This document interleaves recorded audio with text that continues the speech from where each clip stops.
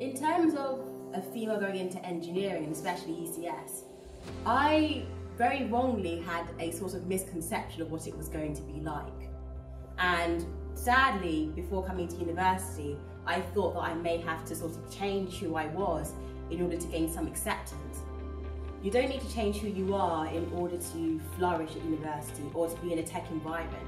If you come to University of Southampton, especially ECS, you'll find that we're very warm, welcoming, and we're quite nice folk.